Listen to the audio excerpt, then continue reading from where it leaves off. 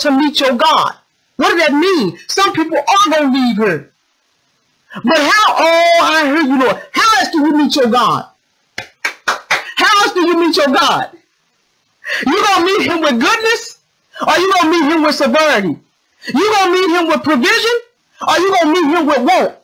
You going to meet him with your health? Or you going to meet him because you're going to have sickness? Catch that. Prepare to meet your God. What will you? Should you come with a rod or in meekness?